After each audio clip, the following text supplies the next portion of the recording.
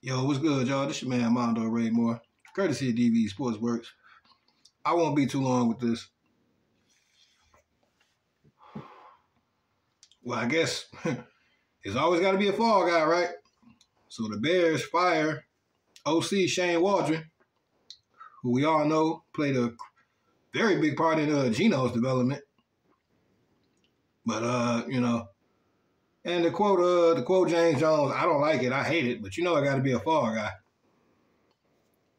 And I guess we know who next. But I say that for another video. What I have to say to that, I mean,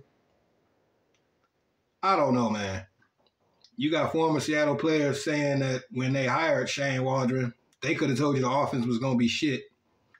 I don't know. Seattle offense didn't look like shit last year. They was okay. Geno was definitely balling. But I get it, quarterback's not improving. He's not playing at a high level. And it could be just Caleb. I don't know, man.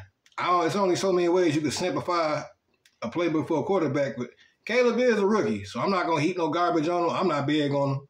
Not a fan at all, but I'm big enough to say he's talented. You know what I'm saying? He has athleticism and whatnot. Maybe the Bears system just ain't him. Or maybe they'll just get somebody in that can work with him. I don't know.